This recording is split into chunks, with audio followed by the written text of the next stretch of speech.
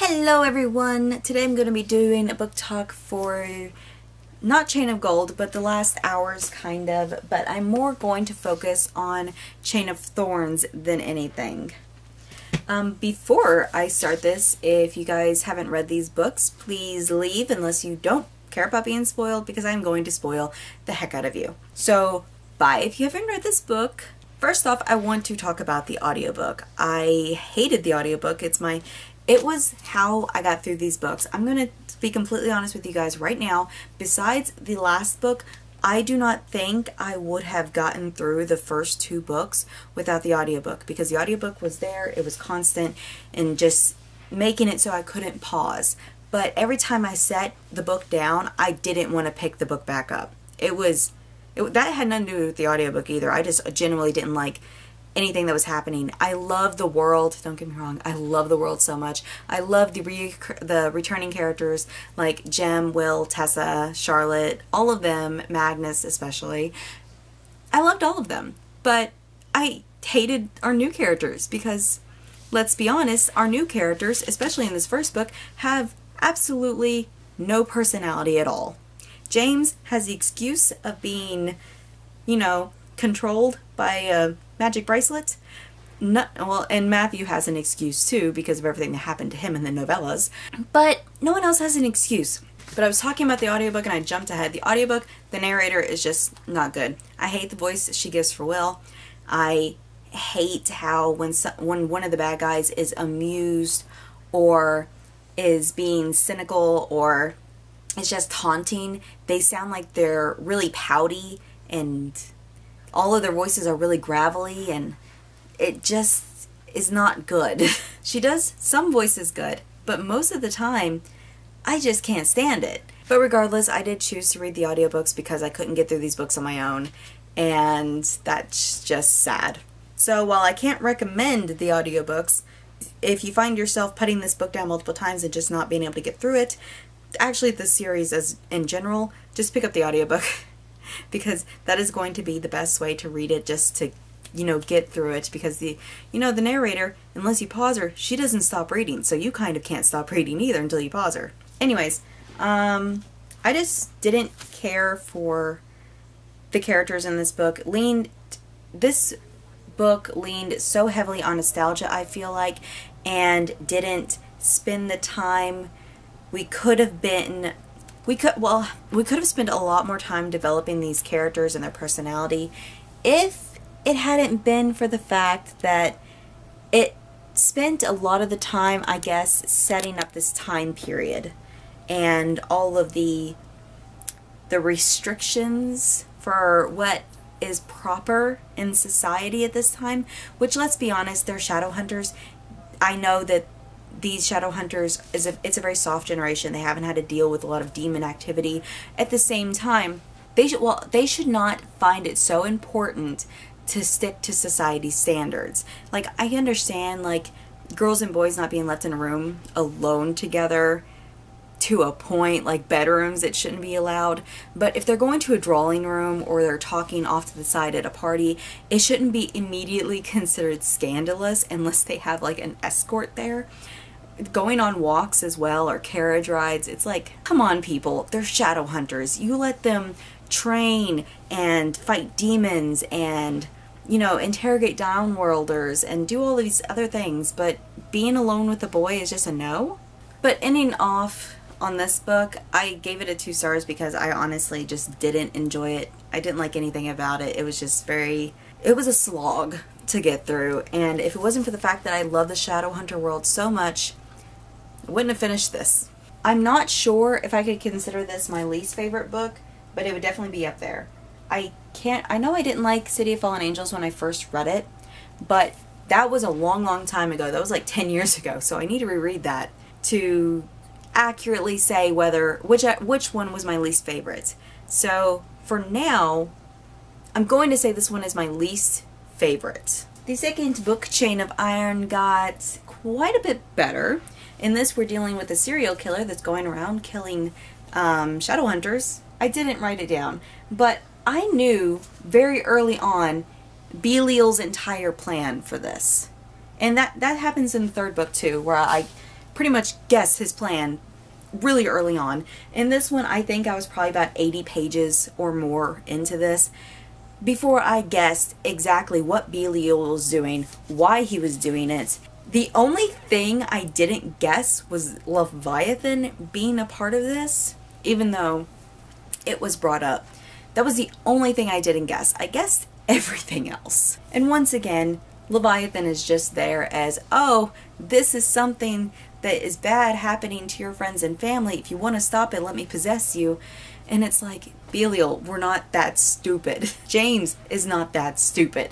I will say I really enjoyed this book a lot more, and it felt like the characters were finally gaining a personality, each individually, and then this is also the book where all of the relationships start and then get devastatingly destroyed in like the last actually I think it was like the last chapter. Everything just came crashing down for all of them, or close enough to the last chapter, which I'm okay with. There was too much angst. There was too much angst and drama in this book. They should have really been focusing more on, you know, the serial killer that's going around. But at the same time, it's kind of hard to when the Clave was putting so much restrictions on them. This is another thing. The Clave and Enclave are just morons in every Shadowhunter book. It really shines through in this one and in Chain of Thorns. They are horrible. I think another thing that is on me on this one that I didn't see coming is Lilith being Magnus. I think I was just so happy to see Magnus that I didn't notice that it was not Magnus, but someone, you know, masquerading as Magnus to get on James and Cordelia's good side and take them to Edon. I really should have seen. I'm disappointed in myself, but at the same time, we had not had Magnus in so long that I needed that little bit of Magnus in my life, and I was taking it no matter what form I was in. While Chain of Iron destroyed all the relationships, Chain of Thorns was here to put them all back together, and we spent half the book doing that. We spent half the book just putting all of these relationships back together, and for some reason I didn't find that frustrating at all. It's not something I'm used to, especially in like this book. This physical copy that I have is 778 pages, not counting the novella, and half of that was spent just fixing the relationships that got butchered at the end of Chain of Iron. I'm not sure how I feel about the fact that I didn't find that frustrating at all. And I'm not just talking romantic relationships, but platonic relationships as well. Like between James and Matthew and Cordelia and Lucy. I'll get to that. I'll get to Lucy in a minute. Now, I'm going to start with some of the characters, mostly the characters that I hated previously, like Grace and Lucy. I'll start with Cordelia, just because, and if I may say Cordelia, I'll swap between the two because I'm not really sure which it is.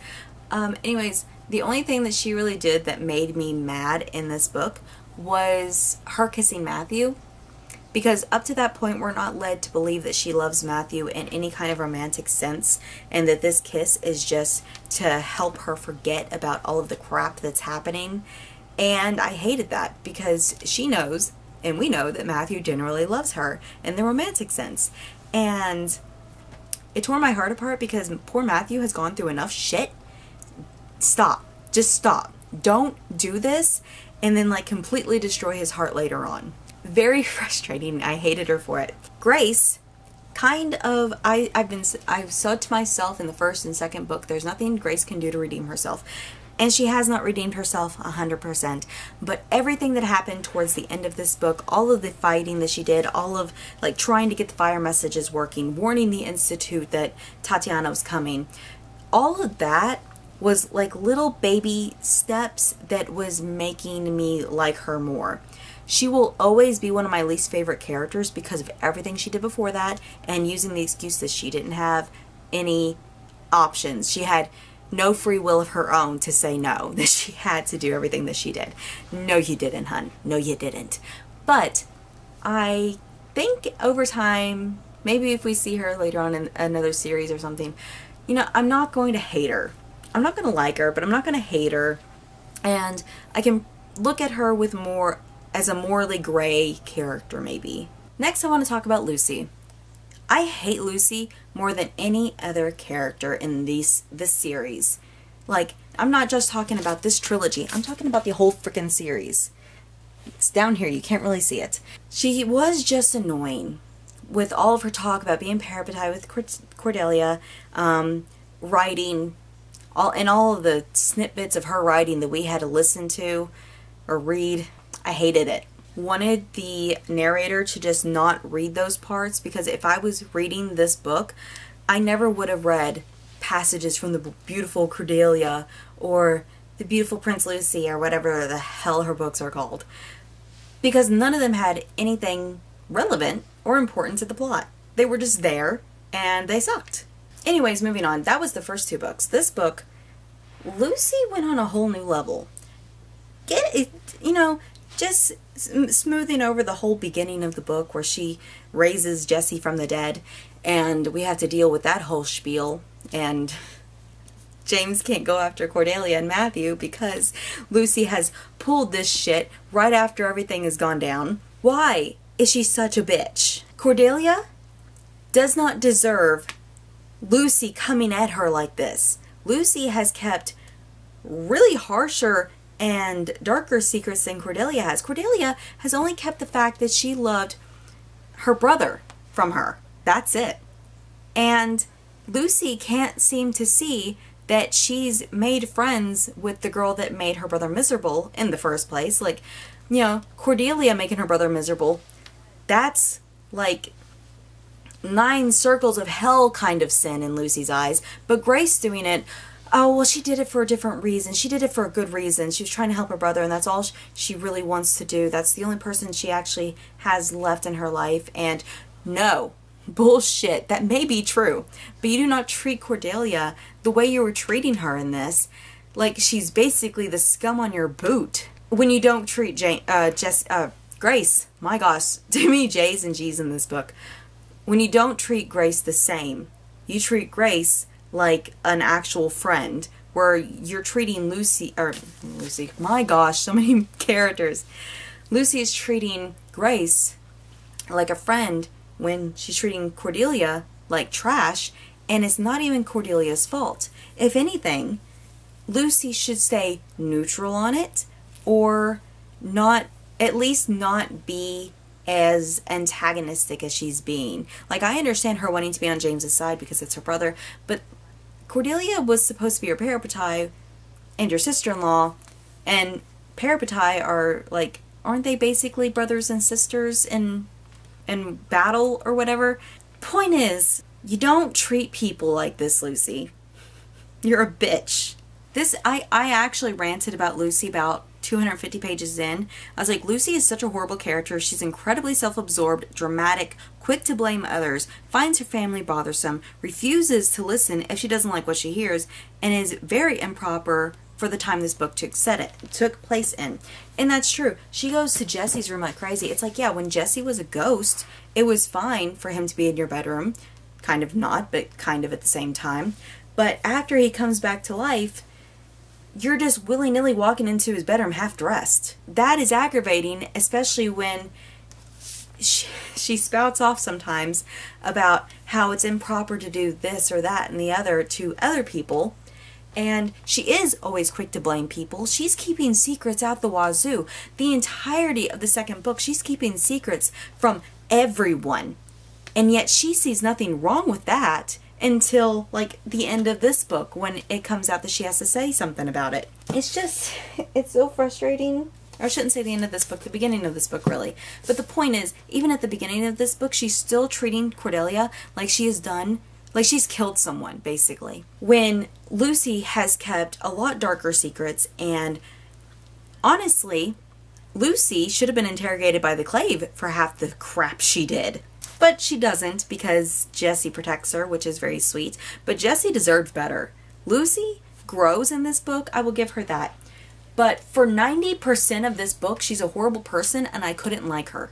Just because she was being childish through the majority of it, and I don't want to say snobbish, but kind of snobbish. I can't even articulate how much I just hated her character, because there's so many facets of her character I hated. Let's get on to the characters I liked. I shouldn't say liked. I liked all of the other characters except for Grace and Lucy, which, like I said, Grace has moved into the gray area and Lucy's just horrible.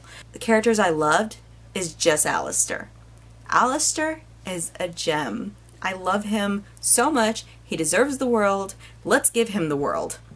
I do think him and Thomas are like my third or fourth favorite couple now. I love him so much. He's so sweet. One of the cutest things is when he stays outside Matthew's, I have Magnus on the brain, Matthew's flat to make sure he's okay, and like if they need him, he'll be there. But it's just so cute seeing him outside all sleep deprived and not understanding why Oscar is actually, you know, being friendly towards him. Just him and Thomas having this cute little moment together. I loved it so much. There's also the point where he saves Matthew from the killer statue later on in the book, which I was just like, yes, I loved it so much. Anytime Alistair does something badass or like really protective, I love it. He's such a good older brother too. He protects or tries to protect Cordelia through everything he can, and he knows that he can't protect her from all of the fights she has to go in, and he's just like, please protect yourself because I can't do it. I can't go with you on these journeys. And it's just like, it's so sweet. I love it so much. And I was going to talk about this later, but I'll talk about it now. Also, the fire message that Thomas sends Alistair at the very beginning of the book is so cute and so funny. Dear Alistair, why are you so stupid? I brush my teeth. Don't tell anyone, Thomas. And that actually got a genuine laugh out of me. There's a lot in this book that I called right from the very beginning. Like on page 159, I believe it was. Where are you? Charles says vaguely. I'd forgotten. Well, you've missed Mother. She was here earlier, but she went home feeling unwell. Just that one sentence, that's the only sentence we get in this entire book to hint to this. She went home feeling unwell. I called that Charlotte was pregnant again. I don't think that was a very hard assumption to come to.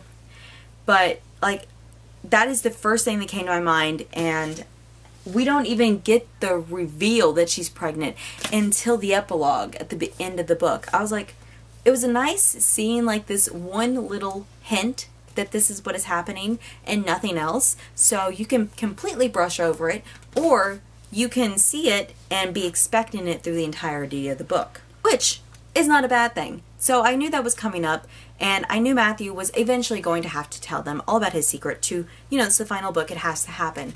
So when that was revealed at the end, and after Matthew had told them the truth about what he had done, and it was just such a loving and heartbreaking moment that I really felt for Matthew. Oh, I want to see from Matthew's perspective so bad, to see like the emotional turmoil he was going in during this whole reveal, but sadly we didn't get that.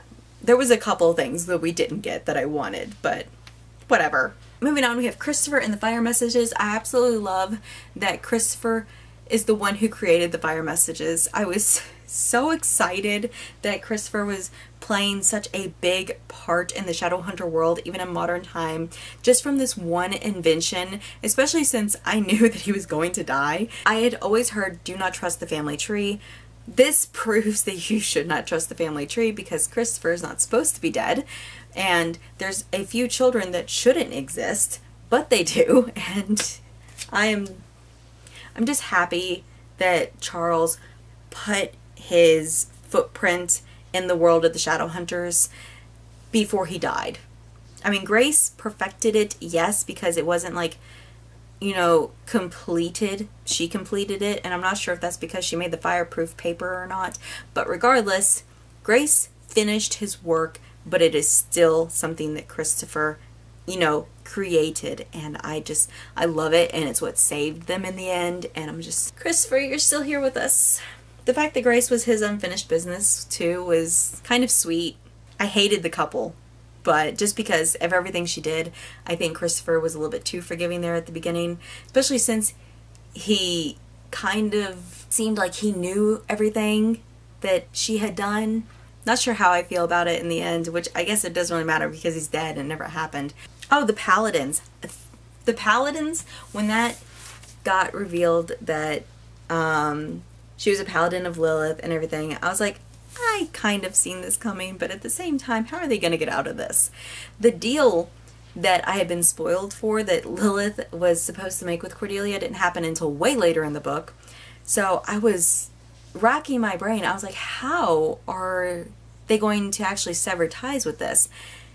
And all the research, I understand that was important for them to do. Why didn't they ask an adult, someone who's been around longer, like Magnus? I'm very happy that Hypatia, is that her name? I can't remember. Hypatia, though, that warlock, I'm so glad that she helped in letting us know that Lilith had to be the one to break the bond. At the same time, I got a little frustrated that they weren't asking for help. They were just depending on books and just Hypatia's word. So it's kind of irritating. I feel like Magnus was right there in the room at the same time. Could have asked Magnus if he knew anything. Like, I don't know which one of them is older, but surely maybe he would have known something different. Why is Magnus always leaving, by the way? Every time he leaves, something bad happens. Stop leaving, Magnus. Stop leaving us. Going back to foreseeing events, Belial's plan I had completely worked out, except for the whole London control thing, by page 160, so somewhere around there. It was very early on that I had come to the conclusion of what he's doing with the Iron Brothers, or not the Iron Brothers, the Iron Sisters and the Silent Brothers, what he's going to be doing with their bodies, and how it's going to go about doing that. I saw all of that from so early on, and this wasn't even with the perspectives we got from Tatiana. I figured all of this out just based on the clues that our characters were given. By the time Bridgestock came back from trying to find Tatiana, and he was letting us know that he had gotten to the Iron Tombs, and that the key had been taken from the Citadel, it's like, well, go check it out. Like, more than one of you, go check it out. And while you're at it, come to the same conclusion I've come to. One of you. I know the Clave and the Enclave are morons. Most of the Enclave are morons, not all of them. I know they're stupid, and I know they have restrictions on what they can do, but this seems fairly obvious what is happening, what Belial's plan is. Do something about it before it gets too late. I'm still pissed off that they thought to have a Christmas party while all of this is going down. You people need your priorities straight. I know you wanted to uplift the Clave and everything, or the Enclave, and make everyone, you know, see that there are bright times in all this darkness, or whatever bullshit. Don't, because gatherings like this are the worst thing you can do. And why does no one have a guard, like at the front of the Institute? Even Jessamine would have been a nice guard. Can't she, like, refuse entry to people or something like that?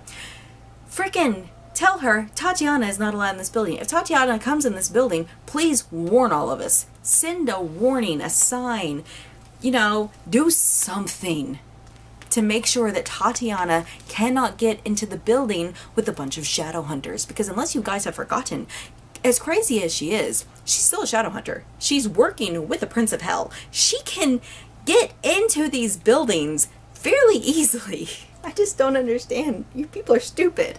While we're on that, stop trying to gather information from the woman. You put her in the Adamant Citadel, which was already a bad idea. Don't do that again. You find her, just slaughter her. Just don't. Don't trust her. Don't try to get information from her. Just kill her. That way she can't do anything stupid again. Now, if you don't want to kill her, that's fine. Put her under extreme guard. Put her in like a comatose state.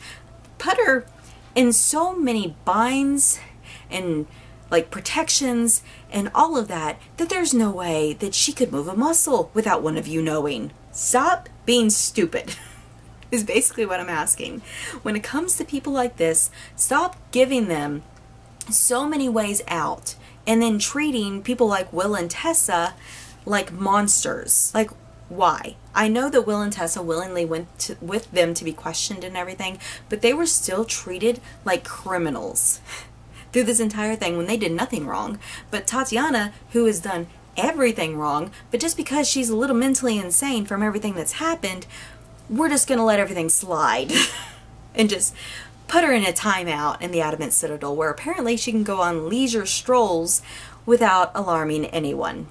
No, but seriously, let's just let her go to the easiest place in the world to escape from. Why don't we? She's not there by choice. I don't see why the Iron Sisters thought it was okay for her to go on a walk when she is a captive there. They say you can't join the Iron Citadel without, you know, willingly doing it. Maybe there's more to it than that we just aren't made privy to. Point is, if someone has been sentenced to the Adamant Citadel and they are forced to give their okay to it, or even if they willingly give their okay to it, you do not let those people stroll around like they have done nothing wrong. And then allow those people to escape, kidnap a 3-year-old child, torture him by trying to put ruins on him. That was horrifying, by the way. That was, no, I was not okay with that. The Lightwoods have gone through so much hell in these 3 books that it's not even funny. They've lost 2 children, had 1 child tortured, and just no, it's not, can another family take a hit? Why is the Lightwoods taking so many hits right now? It's not even just Alexander either. They get Christopher. We didn't get to see really any of it. We got to see the aftermath of it, and because of that, it's even more emotional, I think. It was the one time where I'm glad I didn't get to see the events of what happened. It was so emotional seeing the way Thomas reacted afterwards. I was really starting to tear up. I was like, I am not going to cry. I don't want to have a headache. I'm not crying to this, but I almost cried. I'm almost crying now thinking about it, because it's just, I felt so bad for Thomas because he didn't know the circumstances. He wasn't there and he blamed himself for it. And then before we could have any heartbreak with the relationship, Matthew stepped in. He's like, Alistair, he needs you right now. He doesn't need me. He doesn't need anybody. He needs you. Come over here and comfort him. And he comforted him. And I'm like, oh, yes, my heart. And thankfully by this point, Tatiana is also dead and incinerated. How did she catch on fire? Does it go into how and why she caught on fire? Was that like Belial killing her or Lilith burning her body? I said Belial killing her. It's Cordelia that killed her. But like, why did she set on fire? Did we ever get an answer for that? If you guys have an answer to that, please let me know, because I'm honestly baffled on whether it was Belial that did it or Lilith that did it, or maybe, I don't know, something in her just spontaneously combusts. I don't know, because anything can happen in these books. Talking about the family tree for a second, this woman who's making the family trees, she's not, it's no wonder Cassie told us not to trust the family tree. We can't trust the family tree if this is the person making them. I can't remember her name, but she is basically going around and just like, hey, how many children do you plan on having? 2, 6? Let me write this down in the family tree. And some people, she's just pairing off. They're not even married or having anything to do with each other. It's like, this woman thinks they're going to get married, so she puts their names in the family tree. And it's like, why? And what made you think Grace and Christopher were going to get married if that's the case? Because they are mentioned in the family tree as being together. What made her think those 2 were together when they had never spent any time together in public? It's just, it's hilarious when you think about it, and when you really read it. It's like Cassie Clare told us not to trust the family tree, and then she put in writing why we can't trust the family tree. It was very nice and satisfying to have answers to why we can't trust something that we were physically given with one of the books. It's like, this, why can we not trust this? I was like, we've been treating this like the holy grail of information when it comes to these families for so long. And can we please get an accurate family tree, please? Because honestly, I need it. Like, we're not going to have any more books set in the past, I don't think. At least there's none planned right now. So, like, can we please have a family tree at least up to current time? I mean, I don't need any information about the future. Not yet, at least. I just need to know, like where all these family trees come from, what lines they're in. I need to know. Especially since Anna and Ari are going to be adopting. So does what we knew, Izzy's necklace came from, you know, her ancestors, and Anna has that necklace. So technically, doesn't that mean that Alexander, Izzy, and Max weren't Lightwoods? They were just adopted in, like, their ancestors were adopted into the family. They were Lightwoods, and then it just got, the name got passed down. So what family were they actually? It's a bunch of questions, and I need answers to them. This next bit I'm going to go very quickly on. It's the sex scenes between James and Cordelia. I'm so happy that they got their shit together. And Grace telling the truth. Oh my gosh, Grace told the truth to everybody in this, and why can't the rest of the Shadowhunters do this? Why can't they just tell the truth? That's not even a problem with just this series, or this trilogy. It's the problem with the entire series, just telling people the truth. No one ever does it. Grace is the only one that does it, and it's one of the reasons why I liked her character a bit more this time around, because she was telling people the freaking truth. So, once she tells Cordelia the truth, her and James make up. Nice. That's very nice. We could have gone through less hell, James, if you just said something from the beginning. Anyways, the sex scenes, and this could be because of the fact that it's set in the time period it is, and we are basically led to believe that showing any kind of skin is enough to set a male off, basically, and it's not proper to show any skin in the way Cordelia has been showing skin until you're married. So that could be why it made me so uncomfortable that they had sex multiple times. I was just ready for this entire bit to be over. I was like, can we just get away from this? It also pissed me off that that wasn't when they put the second marriage or wedding rune on, whatever you want to call it. The second rune never went on until the end of the book. It's like, why did you not do it during this like little sexy time you're having? Why do you have to do it after all the shit's gone down? And, you know, I don't know if these weddings, I think they're just symbolic. I don't think they actually do anything. But that's not the point. I wanted it done. I wanted them to put the rune on. I've been waiting for it for so long now. Just put the damn rune on. That's another thing going on the truth. After this whole reveal and James and Cordelia make up, he tells his friends the truth, and it's like, finally, we're opening up to people. Now we just need Matthew to start telling the truth. And I kind of hate the fact that James still doesn't tell his parents until the epilogue, but you know, we can only have so much. We have to have some tension and drama and secrets. Apparently everyone needs secrets. Charles being blackmailed. I called that on page 79 when we got the letter. I was like, I read it and then I paused the audiobook and reread it and read like little pieces of it, like skimmed it, and I was like, is the Inquisitor blackmailing Charles? And it wasn't until, I don't even know what page, it's probably by 100 or 200 pages later, or more actually, that Matthew confronts Charles about it. Oh yeah, it's much later. Hold on. Matthew confronts Charles about it and, you know, brings out the point that he's being blackmailed. And yeah, it's like, I guess, I assumed on page 79 that he was getting blackmailed by the Inquisitor, and it wasn't until page 493 that Matthew's like, I think Charles is being blackmailed by the Inquisitor. So that's another thing that I saw right from the beginning. There was actually very little hints in that letter that led to Charles, but there was so few people that could have been being blackmailed by the Inquisitor that I was like, it has to be Charles that's being blackmailed. So I knew that from the very beginning. And it was one of those theories that I had it and I didn't overthink it or anything. I just knew it was happening. It was one of the background things. It really didn't matter until things started really rolling, with Will and Tessa being accused of working with Belial and them having to go on trial by the mortal sword and everything. It wasn't until then that it actually mattered, because Charles put a word in for it against the Herondales, and that's when it becomes apparent to Matthew that the letter is about Charles being blackmailed, and that's, you know, that's when it really becomes important.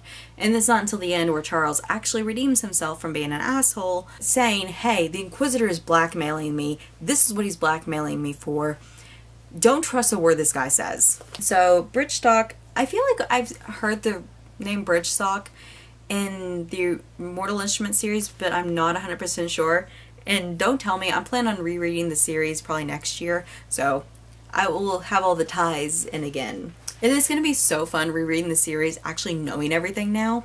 When they're leaving London and it has like Belial's barrier or whatever that's keeping them inside the city, why did they never think to at least try to use Cortana to break through the barrier? Because Cortana's like it cuts through anything. It even cut into that archway portal thing that allowed Cordelia to go to Belial's realm, or whoever's realm it was, in the first book. And it's like, why didn't you try to like cut the barrier apart? Like, you could at least try. It may not have worked. It was just one of those things that irritated me. And then, oh my gosh, it was so creepy seeing this new dead London with all of the mundanes moving around like their lives are just continuing on.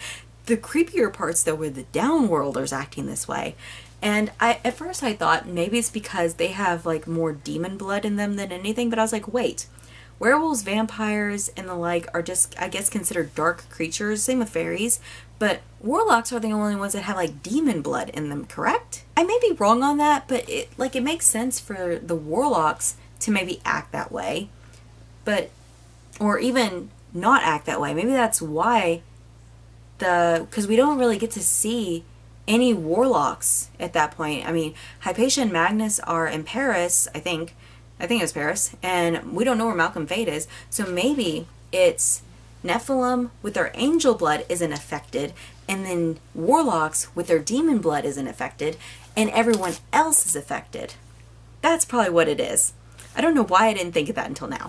But at this point, everything is starting to come together. Thomas and Alistair have figured out how to kill the Watchers, which are the Silent Brothers and Iron Sisters that are being controlled by demons.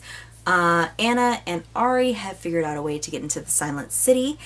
Jesse and Grace have figured out how to send the fire messages to everyone to ask for help, and everything is going really well. And then in Eden, Matthew is finally confiding in James of what he'd done that started his drinking, and then poor Matthew has a seizure.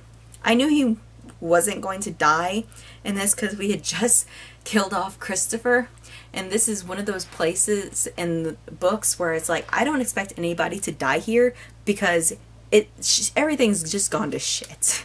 And killing off a character at this point is just going to divide our attention from the more pressing issue. So with Christopher, it was like the battle had ended. It's like the calm before the storm. It's the perfect spot for someone to die.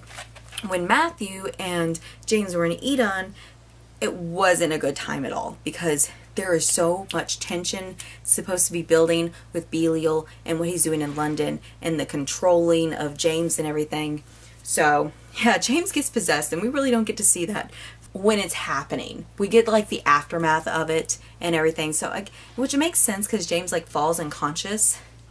But we come in with Lucy and Cordelia and just Matthew standing in the middle of this garden for just by himself, assumedly right after Belial as possessed James leaves.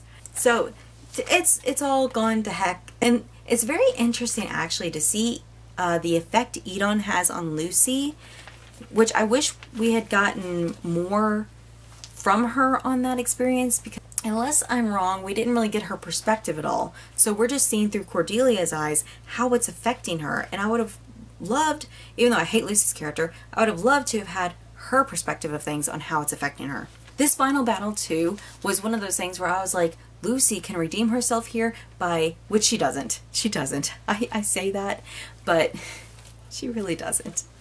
Because I forgot to mention it, but right before this final battle, Lucy had written a horrible story about Cordelia in her books, and it is the most hilarious thing I have read from Lucy, because one, like the rest of her stories, it's just trash. But it's painting Cordelia in this very vindictive light, and I have never known a character to be so petty and childish as Lucy, and then just be forgiven for her being this way. So she's like, grow up, Lucy. So Lucy calling upon the Silent Brothers and Iron Sisters, spirits, ghosts, to help push the demons out of their bodies, to help them fight. I liked it, but at the same time, it's like, you're not doing enough to redeem yourself, because this is something you would have already done Regardless, that doesn't fix your personality and the way you treat people. But I loved Belial's death. Belial's death was fantastic. And I just loved that God's rays came down and incinerated him and then killed all of the demons that were in the courtyard fighting all the shadow hunters. And it's, oh, I don't know what they're gonna, I just remembered Bridget got struck by lightning, and it mentions that she's like getting younger or something in the epilogue, and it's like, I wonder what that is about. I wonder if she is kind of maybe immortal now. I don't think that's it. I think it's more or less that she's just, years have been shaved off her life or something, or added on to her life, not shaved off her life. So I'm not 100% sure what's going on with Bridget, and I would like answers to that. Then we get a new Belial. I was so confused reading this book after I'd read Ghost of the Shadowhunter Market, and like there's a Belial in the 1939 or something. It was when Jem was going with an Iron Sister to a carnival, and there's Belial there, and this took place like, I know, at least 30 years after the events of the last hours. And I'm like, wait, Belial is still alive? I was like, how? Why? But we get a new Belial, which is weird, but they explain it as like a power balance kind of thing, which makes a little bit of sense, but at the same time I don't like it. I don't like the fact that we have a new Belial, a new Prince of Hell, so every time we kill one of these Princes of Hell, one just respawns in his place. So you're telling me that the reason you can't kill a Prince of Hell is because they just keep coming back like a wart. Then we get to the epilogue, and the epilogue is so freaking long, but it's where everything ties up. Matthew tells his parents what has happened to him. James tells his parents what's been happening to him. Then Cordelia and James do the wedding runes. Finally, everyone is going to go on trips or start living together in some capacity. I love that Thomas and Alistair are going to be living together. It's like, oh my gosh, yes, thank you. I want a whole like spin-off of just all of my favorite couples through all of the series doing things. We got this series, which I believe follows Magnus and Alec and their relationship and all of the good stuff that happens with them, which I haven't read those, so I'm excited to get to them. But I need another series, maybe not a series, maybe just like a standalone book of Thomas and Alistair and them living their best life. I would love that so much. Because honestly, we don't get enough of them in the books, in my opinion. But then again, we never did get enough of Malik, in my opinion, in the other series either. Half of the epilogue is kind of them burying stuff that they want to leave behind, like secrets, expectations, and stuff like that, and just the objects that symbolize those things. It's very nice to see those things, because while the first book I felt like the characters had no personalities really, it shows how much the characters have grown from the beginning of the series to the end.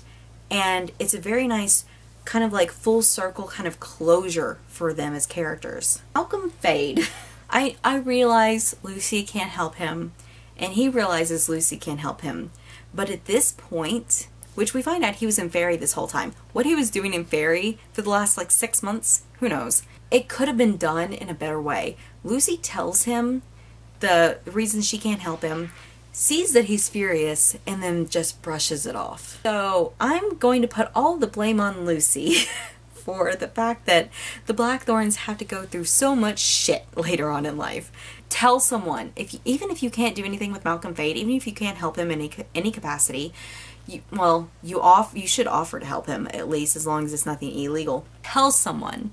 Tell your parents if you don't want to tell anyone else. Tell Magnus if you don't want to tell anyone who's a shadow hunter. Tell someone. Okay, I'm back. I had to help my mom bring some groceries in. So where did I leave off? I can't remember. I think I was talking about Malcolm Fade, and I think I kind of finished my point. Just tell somebody, Lucy. We didn't have to go through all this crap. I think that is it for the book overall. The novella, it's over Cordelia and Lucy's parapetite ceremony. Couldn't care less. I did find it interesting where all the ghosts of past parapetite were like joined together to see the ceremony and to thank Lucy for being respectful and helpful towards Ghost. Gonna be completely honest, she hasn't done much. It seems like the ghosts do more for her than the other way around. But whatever. We do get to see Elias Pangborn and Louisa Ravenscar. I think that's how you say her name. But they are two peripatii that fell in love. And I'm not sure if they're the case that was brought up when we were reading The Dark Artifices, or if they're the only case. Like, I say this had to have happened more than once or twice. I don't know, it was very interesting to see, and it was also the only interesting thing that happened. But that's all I had to talk about, that I made a list to talk about. I could rant and rave and go through all of these tabs. I tabbed the heck out of this book. I could go through all of these tabs, but some of them are just, like 10% of them are just me being angry. Some, like another probably 10-15% is just there for like important information that we need to know. And that's basically it. I think I've gone through like all of the actual important points. So overall rating on all the books, 2 stars for Chain of Gold, 3 stars for Chain of Iron, and 3.5 stars for Chain of Thorns. I wish I could give half stars on Goodreads. They really need to fix that. But overall, this was my favorite book in the trilogy, which doesn't feel like it's saying much, but it was a good book. I like the fact that we didn't have the majority of the book being taken up by teen angst and drama. The fact that all of the relationships were being resolved and solidified in this book just made me like it that much more. I am not a big drama fan. I absolutely hate drama. Teen angst, for the sake of teen angst, is also one of the things I usually hate in books, and it's one of the things I mainly hate about Cassandra Clare books too. At the beginning it was fine, but once I got to The Dark Artifices, I wanted more political intrigue and stuff like that. Like, I wanted things to, when they started to get political, to stay political, not just be brushed off. And that's the way it felt like in Queen of Air and Darkness. I wanted more about the politics, and we got none of it. We just went back to drama and teen angst. And it's like, we don't really need this. Like, please, throw us a bone here. Because I absolutely love the world this is set in, but I could do with more of the politics. Because even though we see that the Clave does all of this bad stuff, even with Charlotte as the consul, we didn't get to see them do much good stuff or take charge of anything. I want to see, like, I don't need a whole book about it, but I want to see the Clave doing something good and not being the secondary villain of the book. I would like that not to be a thing. And I feel like, considering who is in charge in the modern books, I'm hoping that has stopped. I hope the badness has stopped and we finally get some good stuff. But I thought that was Charlotte as well, and they're still assholes. I don't know why. We can't just have one generation where there's a good Clave. But yes, that is the end of this book talk. I am not exactly sure how I end these anymore, so bye!